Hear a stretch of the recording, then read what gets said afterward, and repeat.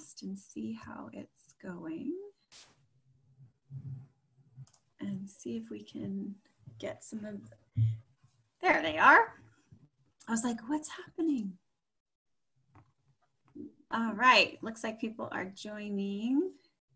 And I'm sorry, those of you who were on earlier and I like started it and stopped it. I think Arlene, I bumped you off too.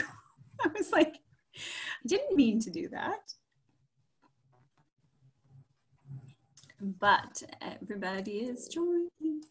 I think for today, I'm gonna just turn everybody into panelists for today, in case they want to show their screens or their videos. Let's do that.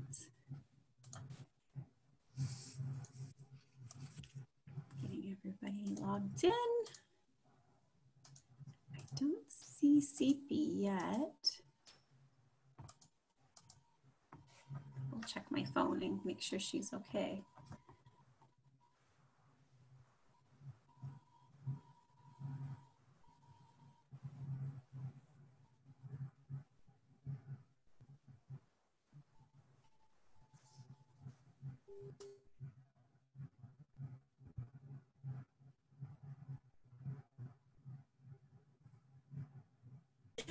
Yeah, that's what it should be, but I wonder if the approval pathway is still through her instead of I'll call Peggy and get her to change it. Yeah, I tried to even search it and do everything. Well, yeah, and I couldn't even find a PO number that was on in the picture. I'm going, well, where's the PO number? I can't look it up by anything.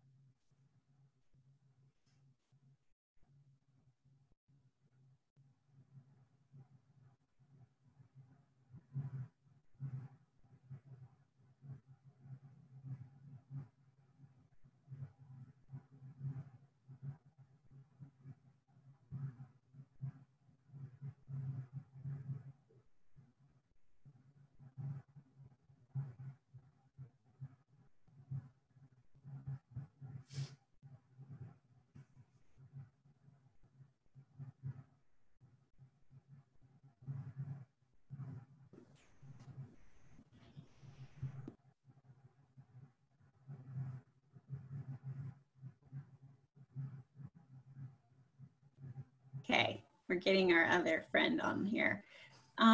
Miss Sarah, I saw your name. I was gonna make you and Jane co-hosts so that you can help me to keep promoting people. I thought if you guys want to show your videos this month, we would do that. So I just have to do, you know, click the settings differently.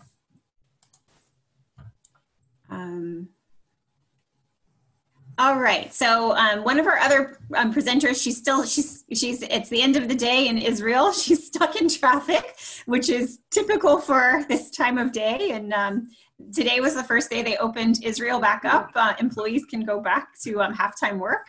So I guess there was a lot of traffic there. So anyways, that's a little bit why we have the delay. And so she said she's going to pull over and do that. How are you guys doing? You should be able to unmute yourself, show your video, whatever you want to do. Maggie's giving a thumbs up. What's new? What's happening? Susie, looks like you unmuted. Yes, I made it here, but I don't see that I have any video that says I can, you know, I finally have a mute thing, but I don't have any video. I'm sorry, you can't see me. It doesn't have a video symbol on here. Oh. Things are going pretty well here in Cleveland. Thank you. Excellent, excellent. Well, we're glad to have you. Thank you. Looks like Angela, you're showing your video. I just like let people to know that they are doing that on purpose. Looking. So how are things going in your units right now? Well, right now we only have one visitor in the unit at a time for each baby. And that's usually the mother, and we're not letting them change visitors unless it's a father, and no other grandparents or anybody else is allowed to visit. And we're having a lot of troubles allowing kangaroo care to continue, even though I've shared lots of the documents and policies, especially those that have come out this last week, et cetera. It's just a battle because they still think that, you know, well, even if they're asymptomatic, you know, they can have COVID and we shouldn't even be allowing this. So, but in terms of kangaroo care per se, the argument is, oh, well, the mother will pass the virus on to the baby with kangaroo care. That's not what the World Health Organization promotes. It's not what UNICEF promotes, but it is more in line with what CDC promotes at this point.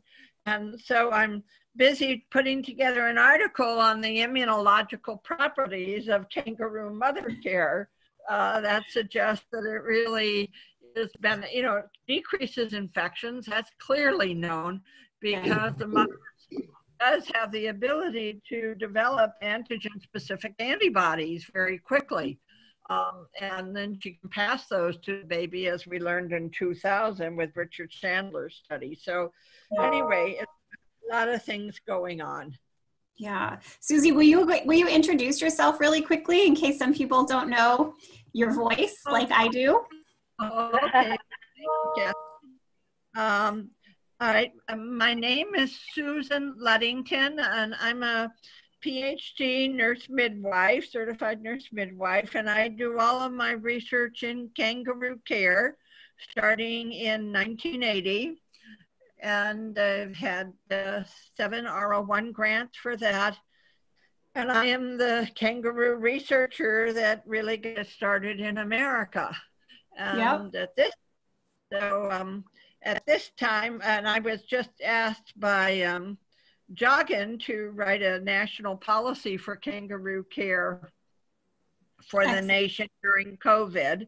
So that's what I'm putting all these documents together for, because I just finished a national guideline for the AWAN group on sudden unexpected postnatal collapse of infants during kangaroo care and breastfeeding. And that should be appearing in the June issue for everyone to see. So I am a scientist in Cleveland at Case Western Reserve University.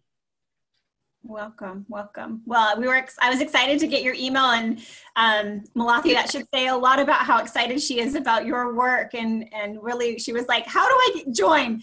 Do I have the right link? And so we really appreciate you being here with us, and appreciate all of your work that you do and continue to do, and really are the pioneer for that as well. So I'm gonna let Dr. C.P. Krause here talk really quickly. She's in her car, pulled over on the side of the road on her way home from Technion in Israel. They have reopened the country and people have gone crazy. Oh yeah. So hi everyone, I'm so excited to be here. Can you hear me okay? Yeah. Yeah, so this is actually the first day that we were allowed to go back to work, and that the daycare started open gradually. So it was the first day of my kids back to the daycare. She's 4 and she was so excited, and I was so nervous, and so I apologize for this. I don't have this nice background as you do. It's just the car background. Real life. So thank you so much. Thank you so much, Kathy, for inviting me. You know that I like and appreciate and adore everything that you do for these tiny little babies. And and I told you about this initiative that we started, and I will tell the group more about it. You were so excited, and you suggested that I will tell the others about it, and Yes. it's definitely my pleasure. So I live in Israel. I work both in Israel at the Technion, which is a university, and in Cincinnati Children's Hospital. And I do neuroimaging research in little children. I look at brain development. And I know how screen exposure is not the most ideal thing, and this is an underestimate for little kids.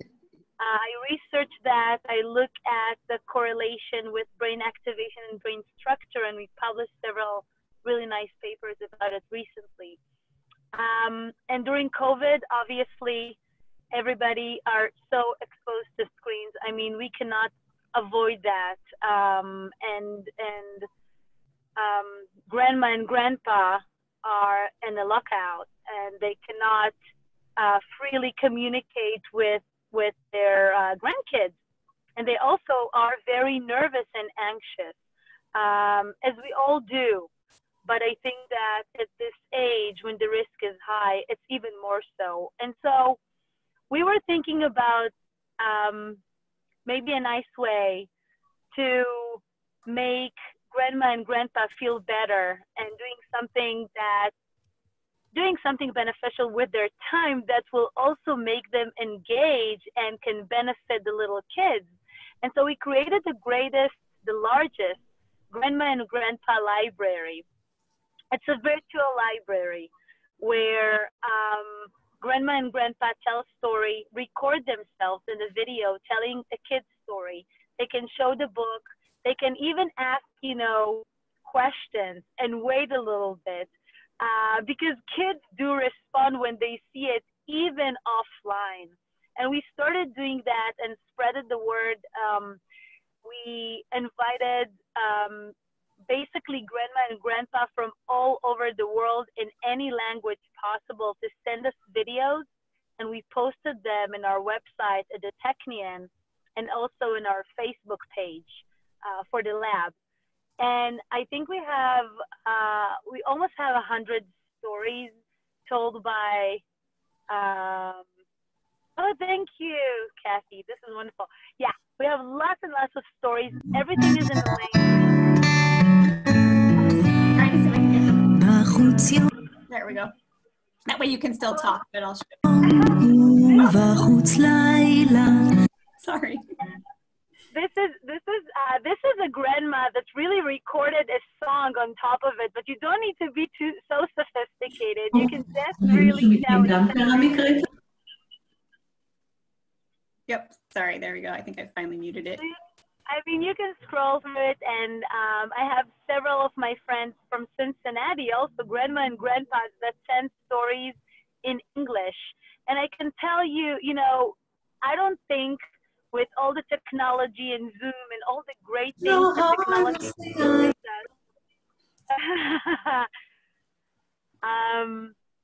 I don't think that there is a replacement for human touch and human connection. But when we cannot have that, we can have something instead. This is actually the president of Israel. He didn't participate in my specific project, but he had his own project telling stories live, and we just added it to our library so kids can enjoy it. And what happened, because we spread the word, parents just knew that if they want to have a story told to their kids, they just logged in and they just had it. And so I talked to Kathy about it, and I said, well, if you have a group of individuals that would like to contribute, that would like to be part of it, I would be more and more than happy to get these videos and to put it out there. Because I know that in the US, the lockout is going to stay for a while. Hopefully it's going to gradually go in, the curve will go down, and probably that's what's going to happen. But for those who are still afraid to leave the house and really think of good things that they can do, maybe this is one of the things that can be, you know, it's an investment of your time. This is how I see it. And I had grandma and grandpas that kept sending me stories even after the lockdown ended, because they said, well, it became part of our routine and we like to do that so much. Oh. So this is an open invitation. If you want to do something like that, Kathy can share my email and I would be more than happy to include you. And if you just want to go in and see how grandpa and grandma are telling stories in Hebrew or in English, you're more than welcome to do so. Yeah, they're lovely, right? I mean, I think this is a really good example of how simple it can be. You know, like really points, just like if you were there, right? Like, do you see this? And it's really what you taught us when you were with us is just how much our expressions mean and that interplay that we can do. So I don't want to keep you from getting home, but I had one more little video I wanted to show, and we wanted to get your opinion about this. And then also Malathi is a neonatologist and her team is with us. And she was just telling me also about the reading program they're doing, which I thought you would love to hear about. They're doing amazing things. So let me show this quick video of this grandmother singing to her baby. For me, and I know I need to be in love. I know I've wasted too much time. I know I am the perfection of a quite imperfect world, and fool enough to think that's what I'll find. I know I need to be in love. I know I've wasted too much time. I know I ask perfection of a quite imperfect world, and fool enough to think that's what I'll find. So CP, is this baby really trying to mimic the grandmother's mouth and face? Well, you know this is how it looks like. This is just unbelievable. It's wow. incredible. And we know they can start vocalizing very young and try to imitate. You know, Dr. Andrews at the University of Washington in '84 demonstrated to all of us how they would learn to stick out their tongue if they saw you. And if they see your mouth move and go, ah, they will imitate this. And I don't know if she's got it in sync with the song or something, but whatever you see, she's thoroughly enjoying it. And I'm thinking of all the beautiful theta waves going on in her EEG that say, this is a wonderful time I'm having. Exactly. So our question really to you, CP, is really, what about wearing these masks all day in our interactions with babies? Yes, we are all wearing masks. Oh, sorry. There you are, Susie. Well, we're wearing masks, and we even have masks for the babies. You have masks for the babies? Yes, we have lots of little masks made for us by a local group for the babies too. Wow. Everybody's wearing masks. The big issue is we're not social distancing. And I just keep reminding everybody, you know, this is very important for the baby's development and recovery. Separation is toxic stress to these babies, and you are only encouraging complications of COVID rather than recovery if in babies who happen to be positive, if we don't allow the mother to be nearby and hold her baby. You know, everybody thinks rooming in is no longer, you know, separation. No, if the baby's not in contact with the mother, that is separation. So CP, what can we do? Well, go ahead, CP. You're talking to me. I'm still overwhelmed by these gestures and faces and facial expression. This is just amazing. I think that continue talking to the baby, even if the parents are wearing a mask, the eyes are one of the most triggering stimulators for the child. We are wired, our brain is wired to look for eyes, you know.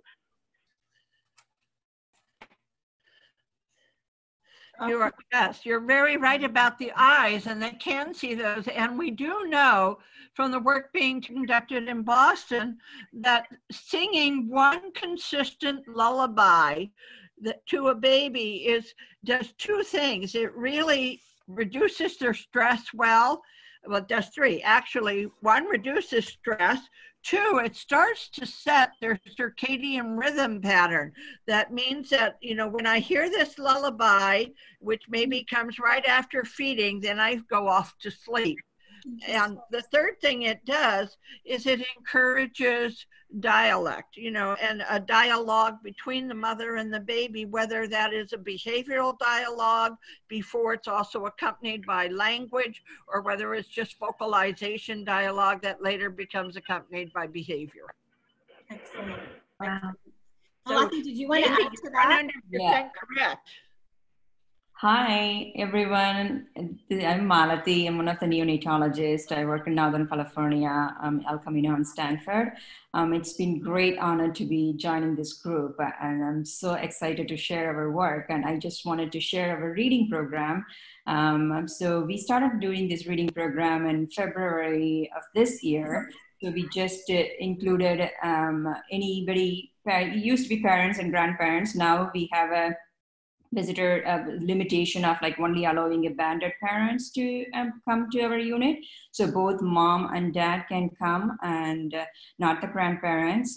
So they are reading to the babies and nurses too. So we have 8-hour shifts. So we are doing a 10 minutes per shift of reading to babies.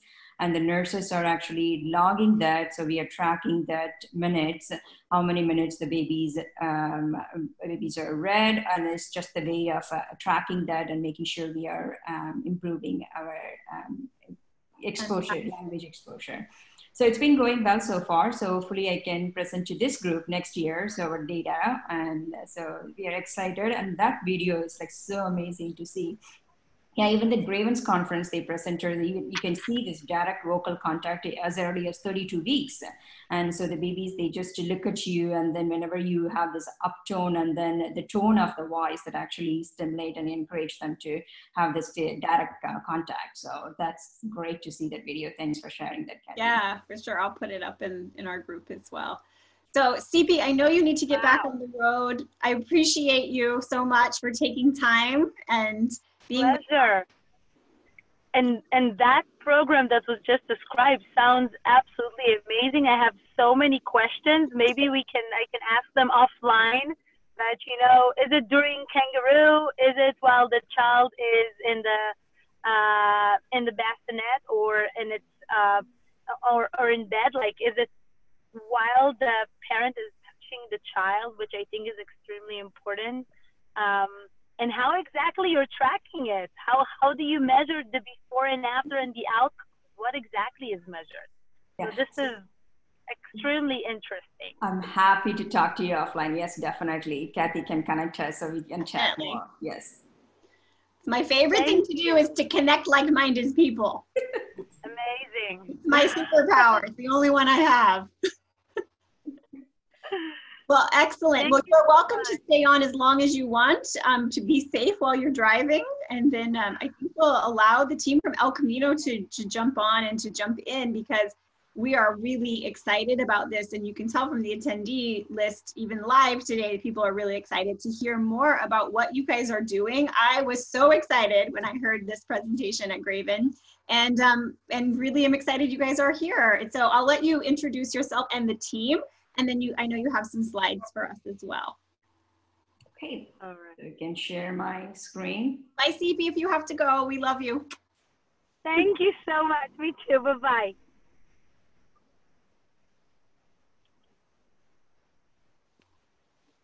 Okay.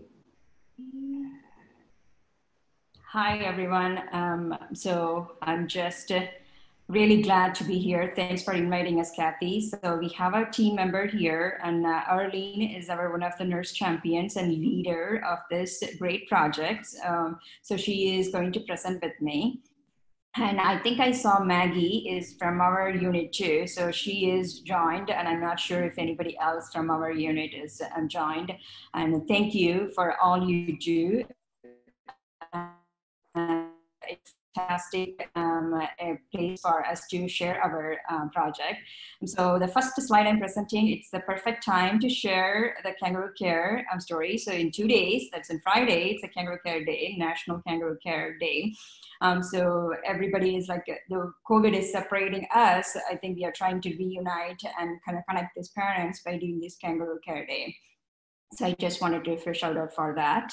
And so this project is the quality improvement effort to improve or out of the box. We came up with this terminology because not only is promoting the skin to skin contact, it's as well as the swaddle hold.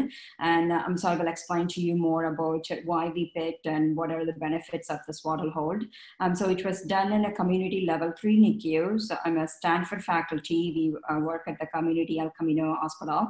So it's a community level 3 NICU. And so next slide. So these are all our co-authors. So you can see there's a nurse educator, a nursing staff, and neonatologist are part of this project and successful. It turned out to be a great success. And we are still doing this project as a sustainable period. So you can see our data. So we don't have any conflict of interest or nothing to disclose. So what are the learner objectives? The conclusion of this activity, you're able to recognize the physiologic response to stress and how the skin-to-skin care as a stress-reducing activity. And also you can recognize the importance of developing a standardized skin-to-skin care in every NICU. I know every unit is spending time to doing the skin-to-skin care, but it's unless if you track or unless you measure, so you don't know if you are doing it well or is there any area you want to improve. So that's the next thing we wanted to take home message from after this talk, and also overcome some of the barriers. They learn the concept of out of the box and what are the benefits of it, and new ways of tracking time. It's not only skin to skin, also the swaddle hold, and we are tracking the reading time. So all those things by creating the flow sheet and the electronic health record.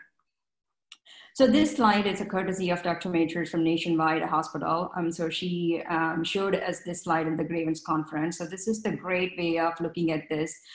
So fetal development of onset of sensory system. So they start with this touch, and vestibular is when the mom is walking and it's surrounded by the amniotic fluid. So they have this mobility, and then the auditory function develops, and then visual function.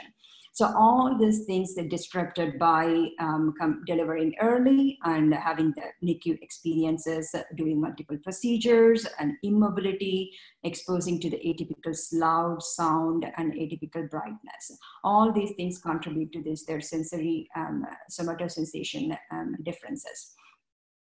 So the little backgrounds, infants in NICU exposed to many sources of stress, as you all know. For example, average infants in the NICU experience 10 painful procedures per day. The physiologic responses to stress has critical implications for short-term and long-term outcomes for infants in NICU. So this is the flow diagram. It's showing mammalians' response to stress situation. So when we expose to this low stressful environment, then hypothalamus is secreting this oxytocin hormone. Everybody says the love hormone, so it's a good thing. But in contrast, when we have this exposed to the high stress environment, the hypothalamus is producing the first level response, activation of a sympathetic nervous system, flight and fight response, and also activate this vagal nerve. So the vagal nerves are two component. One is the dorsal motor nucleus, the other one is the ventral motor nucleus. Ventral motor nucleus is the very positive things for the babies to have. The dorsal motor is the unmyelinated vagus nerve. Whenever they stimulate the vagus nerve, then they have this apnea, brady, disengagement, and hypotonia. So this is the expansion of this high stress response. That what happens if there is a sympathetic nervous system stimulated, you have this epinephrine and norepinephrine release, which causes all this consequences of somatic growth inhibited, and also neurodevelopmental abnormalities and poor growth and increased inflammatory markers and such as, which is not a great thing for the babies to have. So in response, the oxytocin is causing this myelinated vagus stimulation. That's the nucleus ambiguous. It causes the myelinated vagus nerves to be stimulated. Then we add this all positive things. They have a better cues, better engagement with parents and feeding. And also there's no signs of reflux and improved enteral feeding tolerance, improved digestion and probably growth. So what is the connection between this oxytocin and skin-to-skin care? In animal models, the oxytocin released in newborns when they exposed to this tactile stimulation, warm temperature, and massage of the abdomen. All these things can be achieved by doing the skin-to-skin care. When mom is holding or any parents is holding, so they have this skin-to-skin contact, warm temperature, and then the massaging of the abdomen, the way they do their holding, that actually causing them to stimulate, increase the oxytocin release. And studies found that 60 minutes of skin-to-skin resulted in increased salivary oxytocin levels in mothers, fathers, and infants too, and decreased the infant salivary cortisol level, which is the stress hormone, which is also decreased by doing the skin-to-skin care. Another study showed every additional 10 minutes of skin-to-skin care, oxytocin increasing by 17%. So it's like a very dose-dependent response. So if you have this every additional 10 minutes, then your oxytocin level is increasing, and which causes the benefit of oxytocin related, all the benefits that I showed in the previous slides. So in a summary, so it's got both infants and parents, they get these benefits. And so the infants, it's stability of temperature, they don't have this desaturation episodes, and stabilizing the cardiorespiratory rhythms, and improves their sleep cycles, and also it provides the anesthesia during painful procedure. And in Colombia, the country Colombia, where this kangaroo care was discovered, so the 20-year follow-up study was done, they noticed so infants in a skin-to-skin care group had a less aggressive drive and were less impulsive and hyperactive compared to the control group. So it's long-lasting effect. It's not only stop at the infant's time period, it's even after 20 years down the road, it's a beneficial. For parents, and it's improved their bonding and helps stimulate maternal lactation, and it's better adaptation by the parents with respect to the birth of the premature infant. So how do we come up with the swaddle hold? Okay, so everybody knows skin-to-skin is great, and the swaddle hold is this article was in a parent magazine. Arlene, our nurse champion, she actually showed me this, and science proves you can't hold your baby too much. There is no such thing as holding your babies, you're spoiling your babies by holding too much. So I wanted to look at the study to dive and then see what exactly they looked at it. So it was published in Current Biology in 2017 by Nationwide Children's Hospital Group, and they looked at this touch exposure and then infant brain. So they included 125 preterm and term infant, and basically they looked at their EEG and event-related potential. And they come up with the conclusions that premature babies were more likely to have a reduced response to touch than full-term babies. And premature babies also who had an increased amount of gentle touch from their parents or caregivers, actually they responded more strongly with gentle touch than the premature babies who weren't touched or held. So that's the conclusion of this paper, is like it provide these preterm babies positive supportive touch, such as skin-to-skin or swaddle hold by parents. So another paper was published in 2013 by this nursing group. They looked at the holding practice on preterm infant development. They randomized to 3 groups. They did the skin-to-skin, blanket hold, and control group between 32 to 35 weeks and 25 weeks in each group. They enrolled less than a month old, and so mother recorded a time held daily, and they looked at the preterm behavior, infant behavior at 40 and 44 weeks. What they found was that the skin-to-skin care and blanket hold groups had more optimal scores than in control group in robust crying, which is aroused to vigorous crying and calming down. So it all proves that so any positive touch, it's a swaddle hold or containment hold or skin to skin, is beneficial for the babies. So this is overall what are the positive things that we can achieve by a touch response. So somatic sensation is critical to development of social and cognitive and motor domains. So also if any disruption of the somatic processing treated with ADHD and autism spectrum disorder. And painful procedures in the NICU are associated with the altered brain microstructure, and their stress hormone levels are increased, which causes the poor cognitive, motor, and behavior neurodevelopment. And also this is a very interesting and unfortunate thing to hear.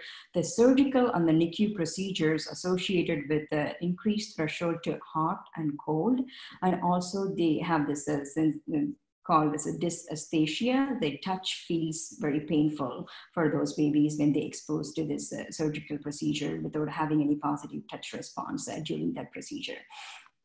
So the conclusion of this background is the best practice is a kangaroo care. We have to be as soon as possible, for as long as possible, and as uninterrupted as possible. So that's the take-home message we got after attending the Grievance conference in 2019.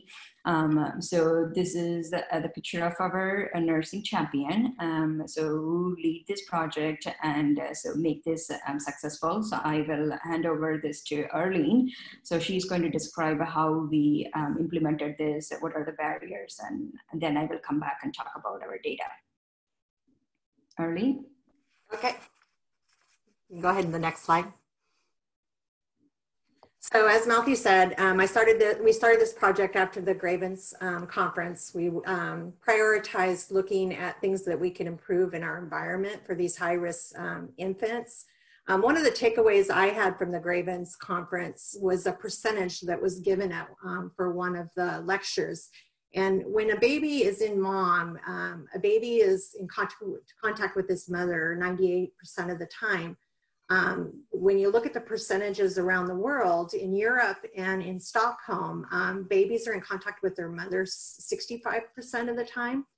But when we look at the United States, we actually only average about 10% of the time. And that's in the best NICUs.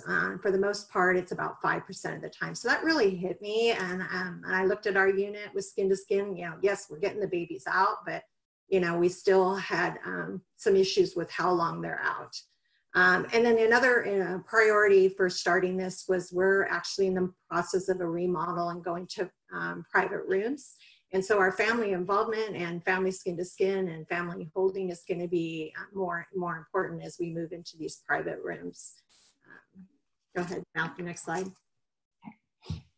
So we formed our group, as she showed you in the beginning, so with doctors, nurses, and we came up with 2 goals. Our first goal was to provide skin to skin for all infants less than 35 weeks within the first 48 hours of life. We were actually doing a pretty good job with that, but what we were missing was our micro preemies. And so we pulled up a lot of literature and looked at that, and we wanted to improve them and make sure that our micro preemies that have lines and humidity and all that were also being held in the first 48 hours to get those benefits. And then we also wanted to improve the time that our grower, as we call grower feeders, are being held. And we wanted to improve that by 20%. So how did we do it? Go ahead. So some of the things we needed to do is we needed a way to track it. So we worked with IT department and we set up our electronic health record to have a tab in Epic that is kind of, we call the tab our family centered care tab. On that tab, we have, when the doctors talk with the families, when the families come in and provide care, there's a way to chart that. There's the vocal part of it, so we can track our talking, our reading, our singing. And then, of course, we added the skin-to-skin and swaddled holding section. So that was important to get that started. Next slide. The next thing I had to look at is how was I going to educate the staff? And that's definitely hard to do when you're on a budget. So we came up with a display board, and then we had a sign-off sheet where everybody had to sign that they looked at the board. On it, we had information about what are the positive effects. We had on there what percentage we were at, which we were actually higher than the 10%. So we were excited where we started in our baseline. We also had to look at how we were going to prioritize how we were going to get these micro preemies out. We wanted to standardize it so we were all doing the same thing. We all knew our roles. So our team, Michelle and I got together with the RT department and we mocked it out. We got a doll and we pretended it had all its lines in it and a ventilator, and we started role playing it till we found a way to keep the baby's head midline and transfer it to mom and in a midline position hold. And then once we did that, that was on the board and it kind of showed pictures, but we were fortunate enough also to have skills day right afterwards. So we were able to also in skills day demonstrate it to the nurses. And then kind of right after we started this program, we were kind of fortunate that we had a slew of micro preemies that came into our unit. And Malathi, a little bit later, will show you the data on how well we did with those. We needed to develop a parent handout. This is a handout that we give to our families when they first come in that explains the importance of skin to skin, because we all know that our parents are frightened. They feel their babies are very fragile and that they're going to break. And so we tried to have them read this so that they feel a little bit more comfortable before they come in for their first skin to skin. We're currently working also on getting it in a Spanish version since we have a big Spanish population. And then along with this, next slide, we wanted a gift certificate to show that that first held was done. I noticed the first month I wasn't seeing a lot of these certificates up at the bedsides, even though the data was showing that the babies were being held. So what I did is I actually just sent an email out to the doctors and had them become champions. There's less of them and it's easier for me to reach them and have them be champions. So they became champions, reminding the nurses at the bedside to get, from the file cabinet and hand them to the families and then put up the certificate once the held was done. Another way I did it is just my champions in my unit. When we notice a new baby comes into the unit, I'll just go put the papers at the bedside, or, Michelle will put the papers at the bedside as a reminder to that nurse that we want the baby held in the first 48 hours. The next slide, this is just a diagram again showing that process from A to D that I've been talking about. But kind of the biggest takeaways I can say is, that it has made us successful in this program is partnering with leadership, going in, meeting with leadership, letting them know what your plans are. We might be surprised. There might be some budget hidden somewhere that can help support this. If there's no budget, recruit champions that just believe in it. One of my cohorts in this, Michelle, she's had preemies in the NICU herself. So she's a big cohort for, promoting this program because she knows how important it was with her girls. Working with the IT department, there's maybe a champion in there that can help you in setting up the flow sheets. And then if you're limited budget or no budget, another way, like at our hospital, if you're a CM3, you have to belong with projects and you have to work on projects. So pulling in those people as your resources to help you start the project. And then another important thing is just look outside your unit. Look at your hospital. Are there hospital committees? Is there a family committee at your hospital? Do they have protocols already written to help you with this? And then your volunteers, there's volunteer committees, right now they can't come into the hospital. So if you're looking to start this over this next year with the COVID, maybe they could help make you know, display items for you at home, and then you pick them up. So another thing I would say is just looking outside your unit. So we're going to go back to Malathi, and she'll kind of go over some of the data we found. So this is a slide that we did the grievance talk this year. So here, so as Arlene mentioned, so we have this electronic health record with flow sheets. So the nurses are documenting. As you see, this is in a range of minutes documentation. So when we are collecting the data, we needed to know the actual minutes. So it came up with this idea of like, if there is a range, so I picked some middle number. So if they spent 0 to 15 minutes for holding, then I come up with this 10 minutes as the average, arbitrarily picked some number for each range. So then we added all the minutes per day for that baby for their entire stay, and divide that by the provides the average minutes per day for that baby during their hospital stay. So that gives us the how long they held, and so that's the entire hospital course that we can get that baby's held time. So this is our demographic data. So we looked at the baseline data. So we looked at the baseline for the first skin to skin for 12 months. So we had 90 babies in that categories, and so intervention was 6 months. We started this project July of 2019, and we ended in December 2019. It's a 6 months time period was our intervention time period. So we had 32 babies, and we wanted to look at this small, less than 30 weeker, and then more bigger than 30 weeker. So gestational age, we went as low as the lowest gestation was 24 and 3 weeker, and then intervention time was 27 and 6 weeker. And we are continuing analyzing this project by doing the sustainable period for 1 year. So it started in January of 2020. So this is the ongoing data collection. We have the smallest baby in the sustainable period was 26 weeker. So this is the graph. So whenever we are looking at any quality improvement project, instead of showing the bar graph, it's a way of showing, displaying our data in a different format. It's a control chart. So this one is the X chart. So there's a QI macro software. So I just use that to analyze our data. So the X-axis, you have the different time period in a quarterly, and then Y-axis, you have hours of life. So as you can see, the baseline, the middle line is the control limit, that's the average. So baseline was the average 42 hours. So we are actually doing pretty good with our baseline data too. So pretty much average, our babies held within 42 hours.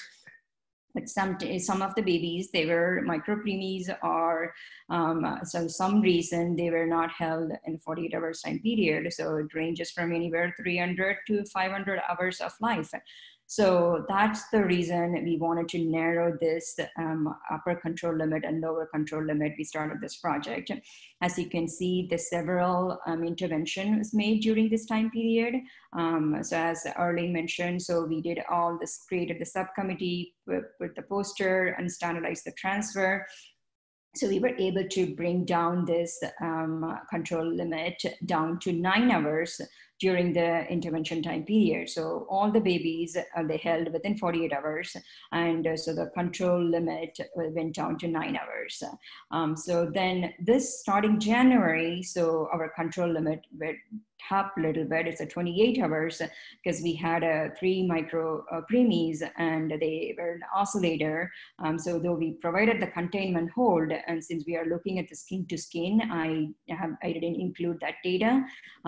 So the 3 babies, they were held outside the 48 hours window. So one was 50 hours, the other one was like 500 hours. So they were an oscillator. So that's the reason. So we have this higher control limit of 28 hours and still doing great. And it's the way of looking at this entire baby population that actually tells us where we are and how we can improve our care. So then I wanted to look at this less than 30 weekers. So the 30 weekers first time skin to skin. So we had the baseline of 174 hours. They were the first skin to skin was done 174 hours of life. So which went down to 82 hours of life. So which is significantly better compared to the baseline. And 30 to 35 weeker, the same 20 hours was the baseline average, and we were able to bring down to the 13 hours average. So when we have this arrow pointing down, that's our goal of bringing this control limit lower. So which is it's ongoing data collection, so hopefully we can bring this further down. So then the next aim was, as you, if you recall, the early mention is a 20% increase of out of the box time. So we looked at the baseline data of 6 months. So we had 37 babies, less than 35 weeker, and then intervention period was 6 months and 29 babies in that category.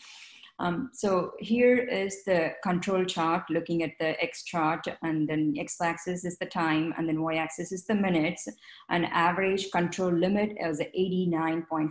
So that's close to 90 hours the babies were held out of the box.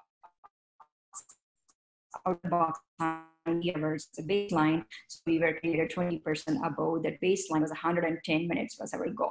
So as you can see, our goal is improved, significantly increased to 156 hours, which is a 75% above our goal. So our goal was like 20%, and we were able to reach up to 75% increase of out of the box minutes per day.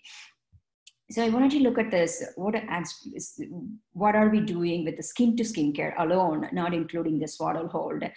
So the baseline data for the skin-to-skin was 47 minutes per day average. The babies have been held skin-to-skin, so 20% above is a goal of 57 minutes. So as you can see, we are above this goal, so we were able to improve our minutes, the babies held skin-to-skin, which was 68 minutes, but you can see still several babies they were spending below our goal. So then when we're looking at the data, so I noticed, so because of the parental preference, so they wanted to do the swaddle hold when the babies are older and bigger. So they wanted to treat this as a normal baby, so they don't want to do the skin to skin, and so they prefer the swaddle hold. That's the reason. So we are still seeing below this goal for individual babies, though the average is increased, but still below the goal. So what we achieved by doing this project. So all babies received first skin to skin within 48 hours during intervention phase. And so during sustainability period, we have 3 babies not held within 48 hours. And I'm confident enough that we can successfully overcome that this year. And our mean for initial skin to skin for less than 35 weeker, the baseline was 42, which decreased to 9 hours, and during the sustainability period, 28 hours, so which is a great success. And also we achieved our goal of out of the box time, 75% increase, and skin to skin time, 45% increase overall. So this is our kangaroo care day, the decoration in our unit. And I would just ask Arlene to talk about the barriers for implementing this project, and we'd be happy to take any questions after this talk. Thank you. So when we looked at the barriers, of course, I think the barriers for most of the NICUs, including ours, is just the education of staff, how to go about that. Again, I was fortunate that I had skills day. But, poster boards, a display board in your break rooms, bathrooms, tip sheets in bathrooms, YouTube videos. So if you're training on how to do transfer, you can find all kinds of YouTube videos on that. Swaddle baths, there's a lot of videos that have been made by NICUs around the country that you can pull from YouTube.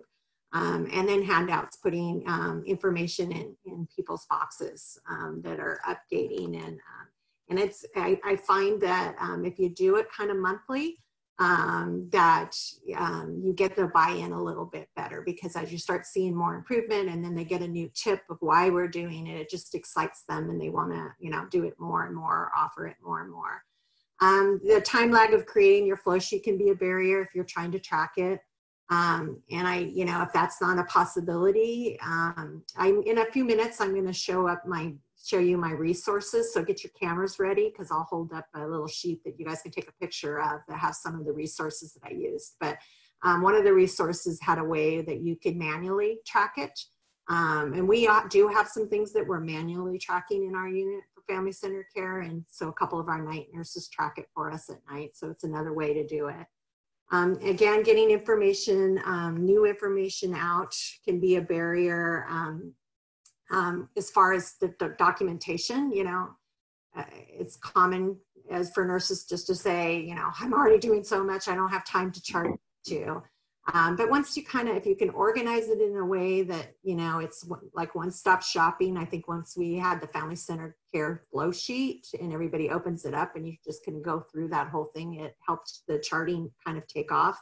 We also put a little cute reminder on the computers, just this little baby coming out of the box and said, did you chart your out of the box, you know, data today? And then I think, you know, a barrier that we all have and we will always have is just breaking our traditional beliefs. You know, I've been a NICU nurse for 30 years and I was bought in that you don't disrupt a baby during their feeding cycle. You know, if they're sleeping, let them sleep. And, you know, one of the things I kind of just say to nurses is like, well, if your baby was at home and grandma had just walked in the door and they're swaddled in their blanket, wouldn't you pick them up to hand them to grandma for grandma to hold? So, you know, just trying to break those beliefs. Ways that you can do that is your champions. If I see a family come in sitting at the bedside and it's not my assignment, it doesn't mean I can't offer to get that baby out. So I'll just, you know, hey, Kathy, I see your family sitting at the bedside. Can I get the baby out to hold until feeding time? We swaddle our babies in the isolette. So that way it's easy to get the babies out rather than using the positioning aids. We've gone kind of to swaddling as soon as we can. Another way I do it is when I have families in my assignment, I will teach them to become independent, get their own babies out of the crib, get their own babies out of the isolette. Yes, we do. Had a lot of pushback with that, with nurses saying, you know, they can't get babies out of isolette, you know.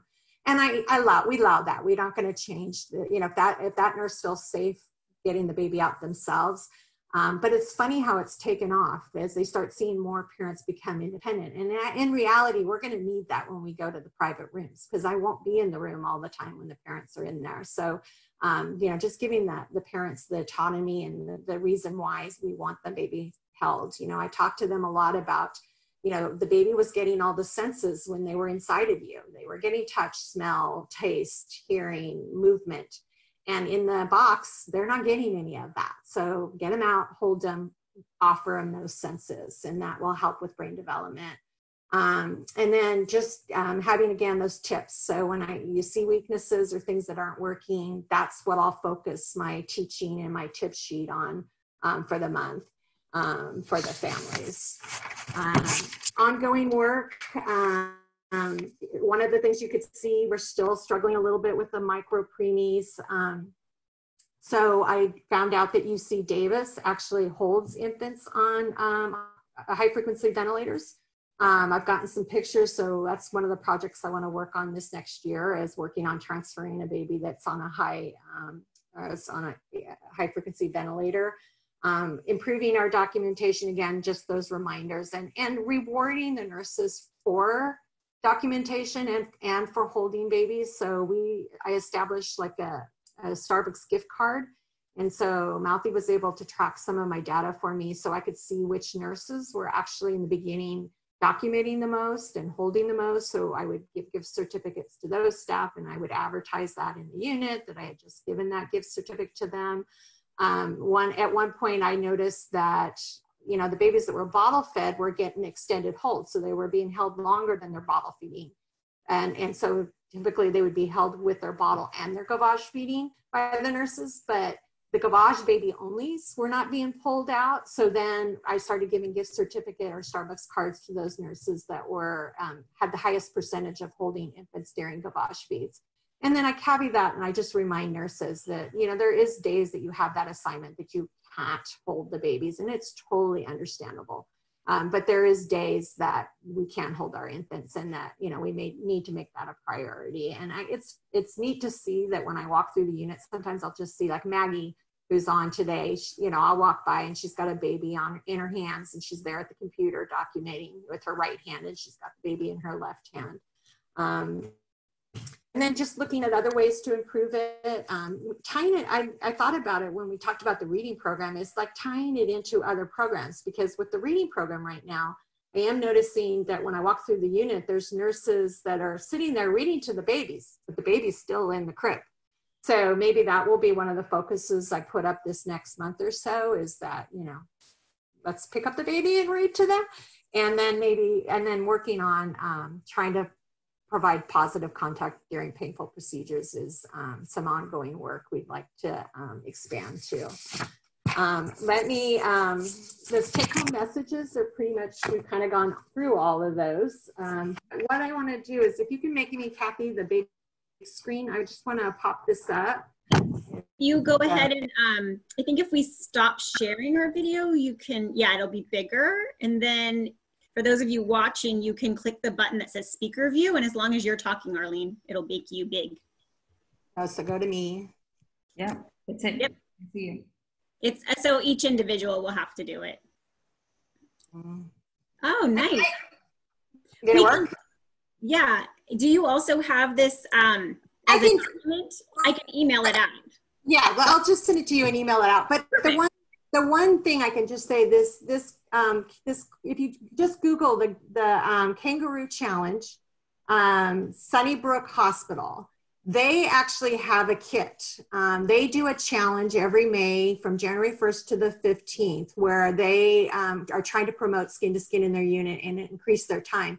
And they've even had challenges with other hospitals, but they have a wonderful kit that you can download to your computer.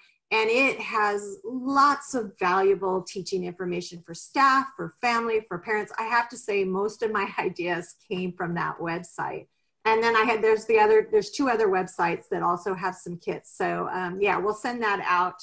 And then on the bottom, I have just another article that talked about children up to age 20 and what the NICU environment does to them, and ways that we need to start improving that. So yeah, we'll send that out. I'm sorry I didn't have it made in a slide. No, it's fine. We have ways to talk to all these people. Don't worry. Yeah. Fantastic. I love this presentation. I loved it when I saw it in Florida. I'm so happy that you were able to come and share it. And there have been lots and lots of questions. Do you want to just unmute yourself if you ask a question? If you don't feel comfortable or you're in a noisy place, I can read the questions as well. So anybody want to, you should be able to unmute yourself. Yeah, sure. Susie, do you want me to unmute you? Oh, she's talking. She's not. Let's see, let me find you. Could we please see the email for Dr. Malathi again? That went by so quickly, I couldn't get anything after Stanford. Sure. And then, I actually texted, yeah, I texted to everyone, my email and Arlene email in the chat box. Oh, okay. I would appreciate the question that was asked if we could get some of the slides, especially because I'd like some of these references. There's one in particular I didn't know about, so I wanted to be sure I could tap into that. And I'm so thrilled to see this out of the box challenge and program. It's just really wonderful. But I had a comment I would like to make about one of the barriers that was identified by Arlene, which was to break the belief that you shouldn't interrupt a baby who is sleeping because you'll disrupt the sleep cycles. And having a 60-minute sleep cycle is absolutely perfect, because all of our EEG studies clearly showed the sleep cycle in our preemies and up to 52 weeks post-conceptional age is 1 hour long. And we have 5 publications under Ludington Ho and my grant that I got from NIH looking at sleep. And you have to remember that sleep in kangaroo care is like 10 times better than sleep not in kangaroo care, better than swaddled sleep in the incubator. And we used a design of 3 hours from one feeding to the next before we put them in kangaroo care. Then they had a feeding in kangaroo care and they had another 3 hours.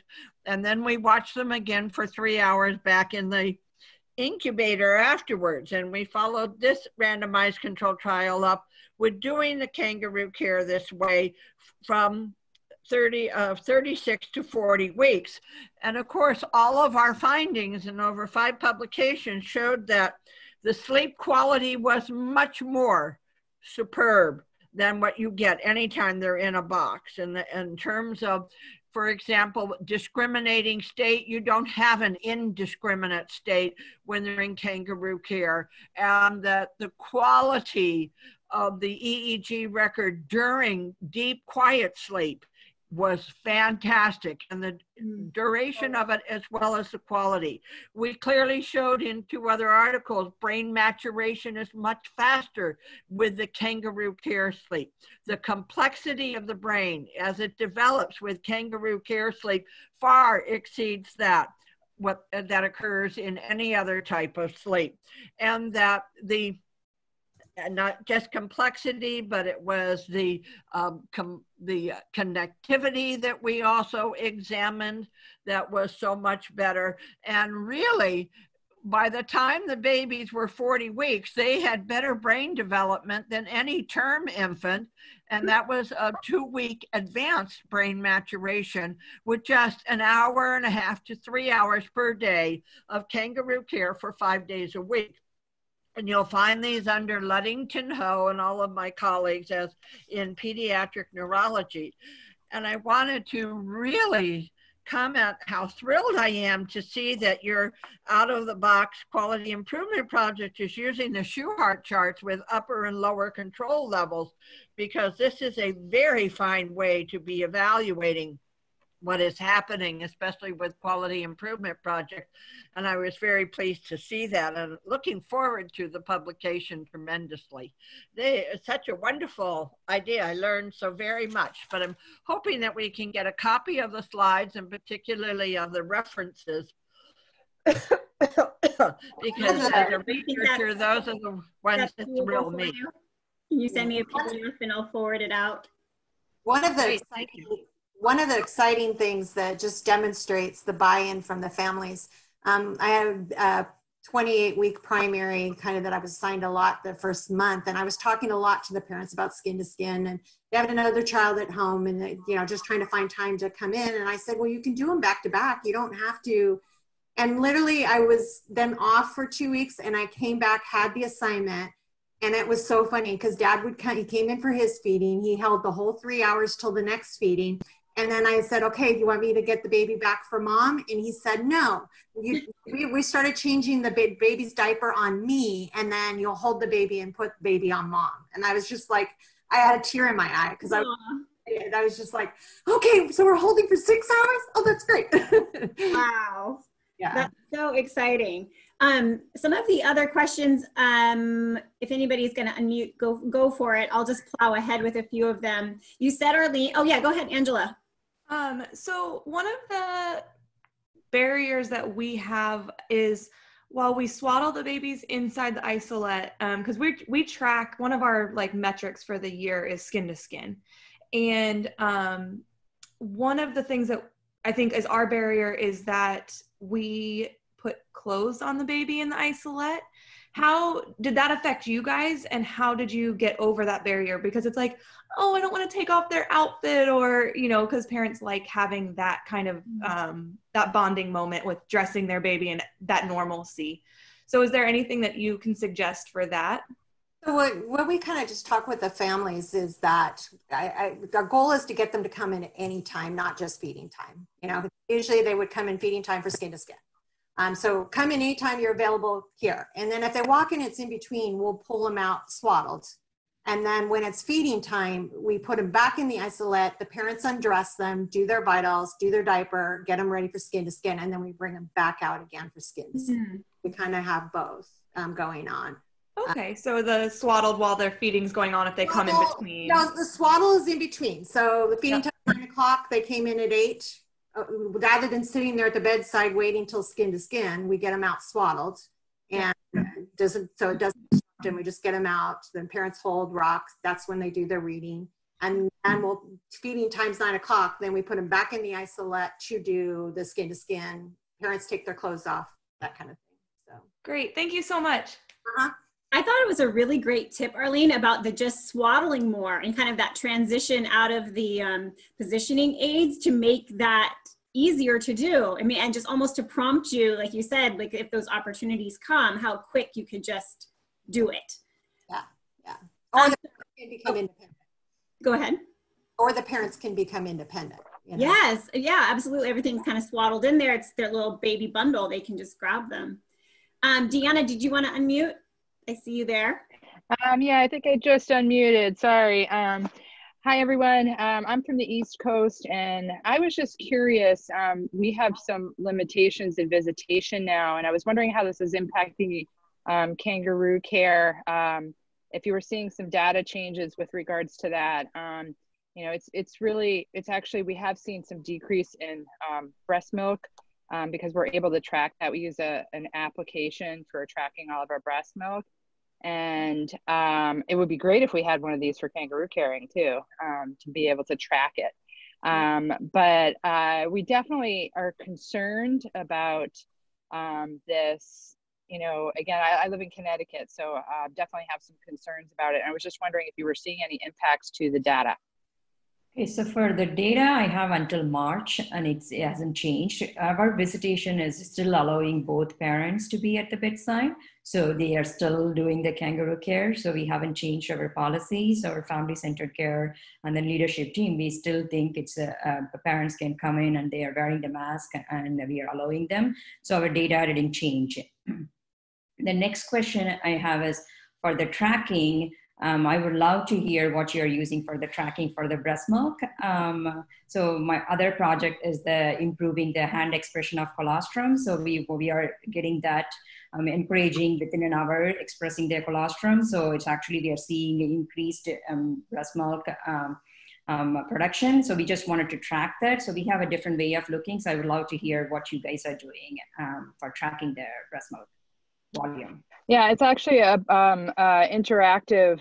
The mothers input the data on an application called Keratin, K-E-R-I-T-O-N, and we know exactly how much is in the system. We know how much they're pumping at different times. We're able to engage with them through the application with regards to pumping.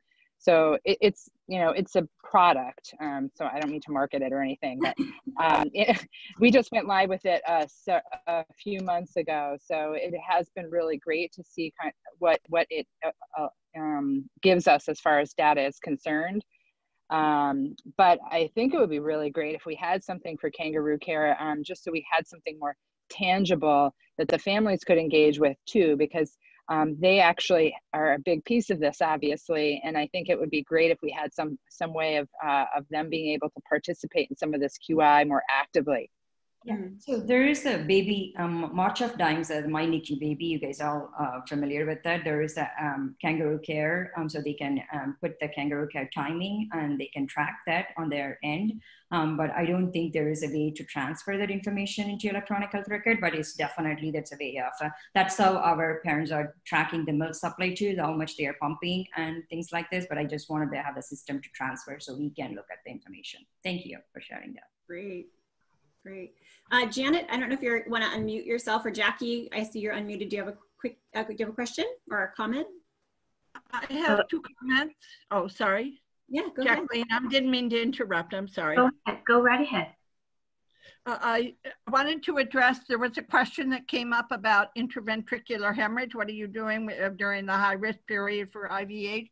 And I got word on Monday that I've just been funded for a new NIH grant where we are going to be looking at the measures of IVH, cerebral blood flow, blood volume, etc., and pressure changes from when the baby is in kangaroo care with his head turned to one side versus when the baby is in the incubator with his head turned to one side. And that's because our very preliminary data of 2 subjects that we did for the grant application showed that the chances of changes when the baby is in skin to skin, that is such a calming, parasympathetic, treatment for the baby, that we probably will not be seeing a problem for IVH increase, et cetera, or concerns that really were changing blood flow. But that's one of the things that came out of the Gravens conference about 5 years ago.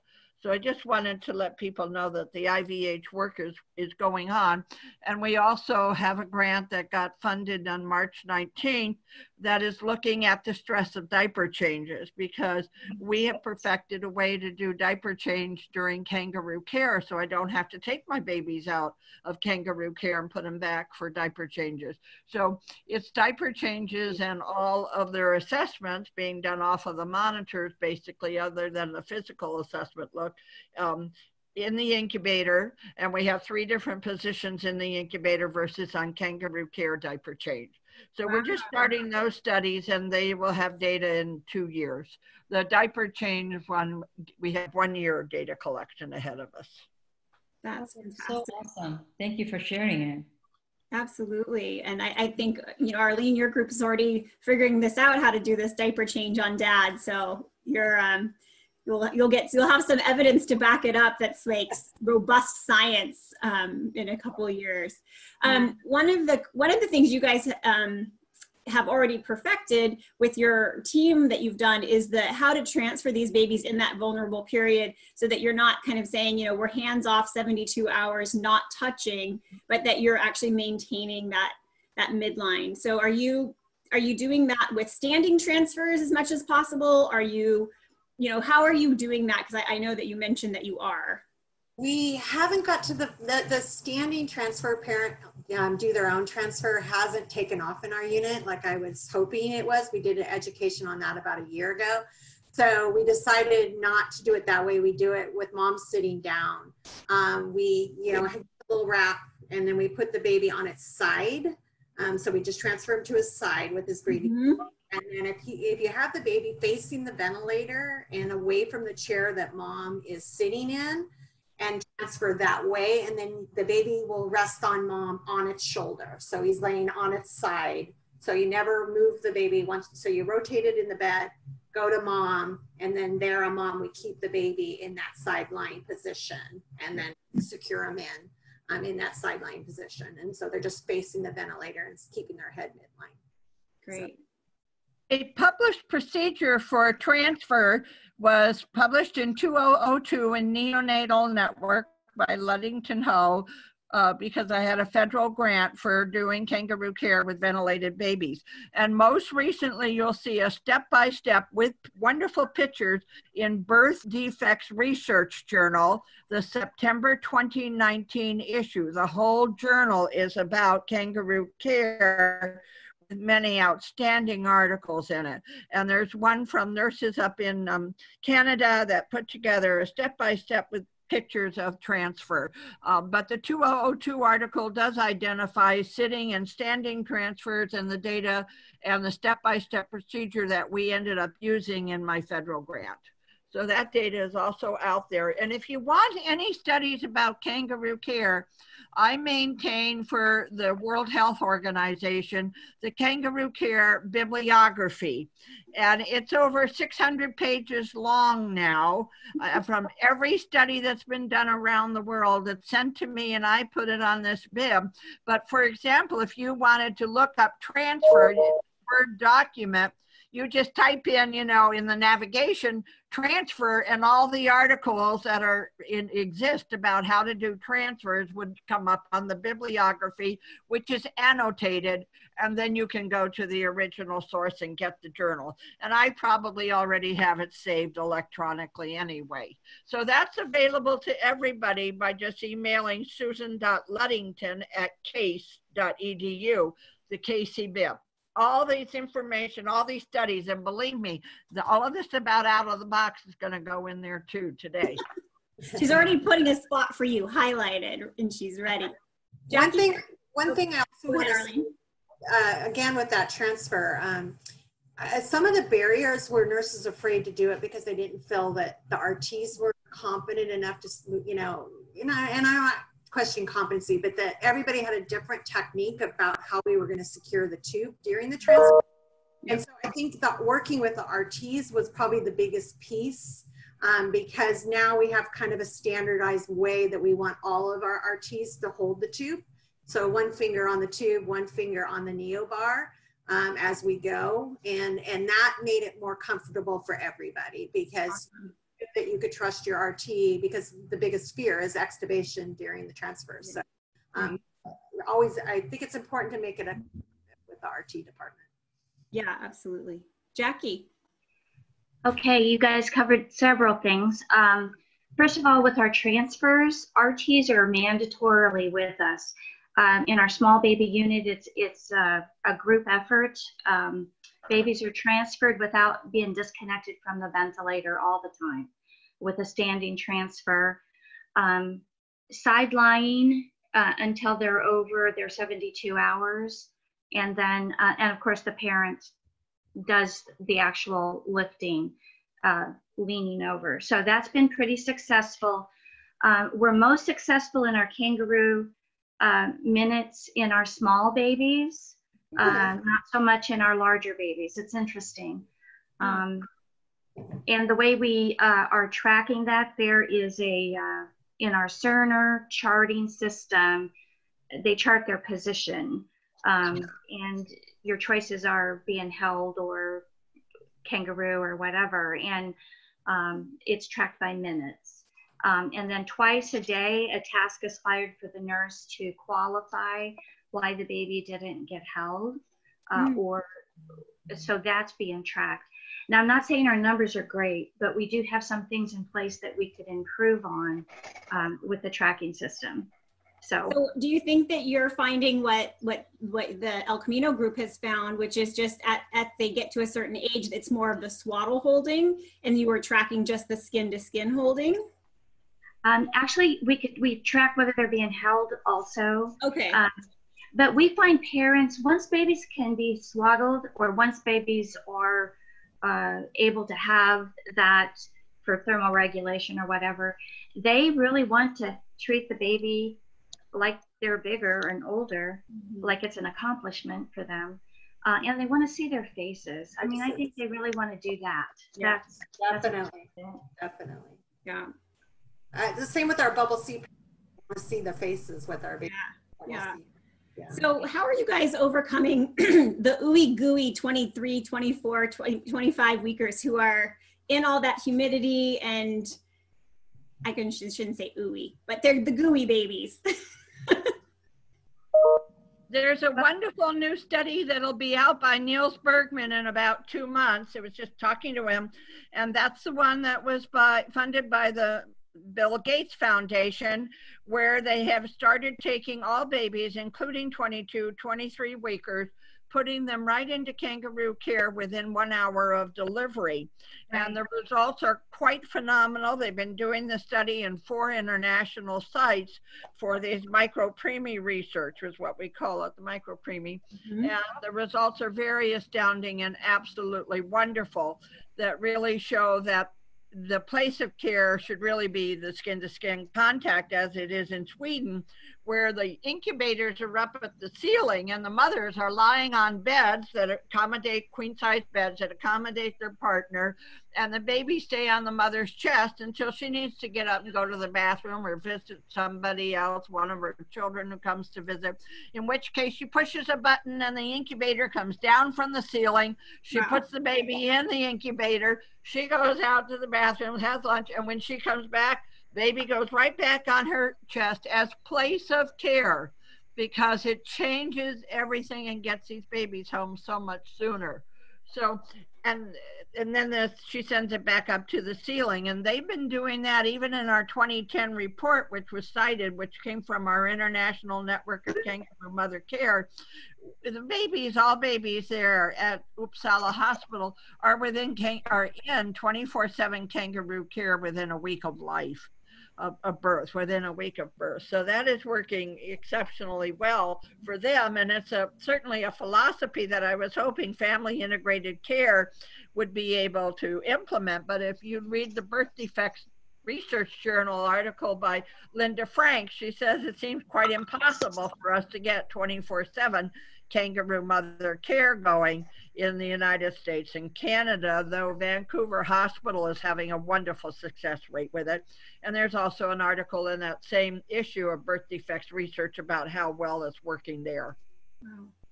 Malathi or Arlene, what about these babies in high humidity that feel slippery and people are nervous about everything? I think the hard part is we haven't had a lot of them yet. Yeah. Unit. So we've had 3, but the buy-in was good. We only, the hard part they went on the high frequency. I think one of them got held before and the thing, but I used, luckily we have the sister hospital of San Francisco, and they have lots of micro preemies. So that's kind of where I got the comfort level with our MD team and our nurses. They were successfully doing that. The babies weren't getting colds. We limited it to an hour right now per our head neonatologist. The other units aren't limiting the time that the babies are doing staying warm and all those kind of things. But I can't say we can say a lot about it because we just don't have enough of them yet to see what our buy-in is going to be and how well we're going to do with that. Yeah, I agree with Arlene. Yeah, that's where we are finding it. So we limited to 1 hour, but I think it's just a matter of everybody be comfortable. So we haven't seen many 23-week care yet. So that's why we don't see that. And then we go into this gentle ventilation of oscillation. So I wanted to hear if any other unit they are doing the kangaroo care, or if Susan has any data about a kangaroo care in an oscillator. So I would love to hear from her and share any thoughts of using the oscillator, kangaroo care in an oscillator. I can speak from our experience at Loma Linda when I was there even years ago, and we had to advocate for the more flexible circuits for high frequency, but we routinely did it. And then it's been a decade since I left there. And I know Janet, you're on the phone and she still practices there. She could speak to if that's changed in that time. But I think it's exactly what you've done is you found other places that are doing it. You can connect those resources together, RT to RT sometimes, being able to speak and talk about that.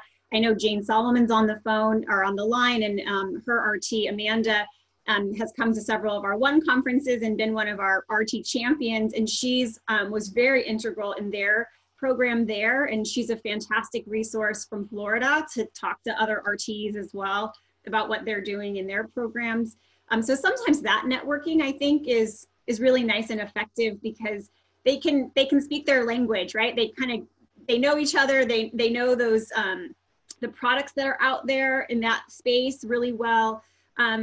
What we did at Loma Linda, which I've shared with many of you over the years for standing transfer to get people over that, was we used a baby doll. So we kind of created a mock-up of a incubator, a sick baby with all the tubings, and we would actually have staff like you did, but we'd also take the families out and share with them an opportunity to say, we're gonna practice this thing called the standing transfer. And here are the benefits of that. And we would let them practice on the doll. And so, just that whole idea of leaning in and picking up, being able to then see how the whole setup looked like, they found it to be so helpful. And our PT, Gerta, at that time, she was just the champion of that. And it made such a difference to the parents to have that kind of stimulation, just like for us to have stimulation. We gave that to the parents, and that really helped us to get over the hurdle of that. So I'll offer that suggestion just as something that might work. And certainly it did work for us when we were doing that. Thank you. Yeah, Sue. Well, this is Susie Luddington, and I have to leave because I have another 1 o'clock meeting. Fine. We all are like, I know this is always, I say this as an hour and it's like usually 90 minutes. So thank you all for being here. Thank everybody for teaching me so very much today. It was a fascinating meeting, and thank you very much. And let me hear from you and send you whatever articles you want. Yes, okay? absolutely. Thank you so much. Thank you. And I'll just say thank you again to both of you for being with us. It stimulated so much good conversation, and just beyond grateful for the work you're doing, for the babies, and for everything. And enjoy the rest of your day wherever you are. And I'm wishing I could be in Cabo So we'll hopefully be together again soon. Okay. Thank you. Thank you, everyone. Bye, everybody. Bye. Thank you. Yeah, you're welcome. Thanks, everybody, for coming. Bye. Thanks, Kathy. You're welcome. Nice to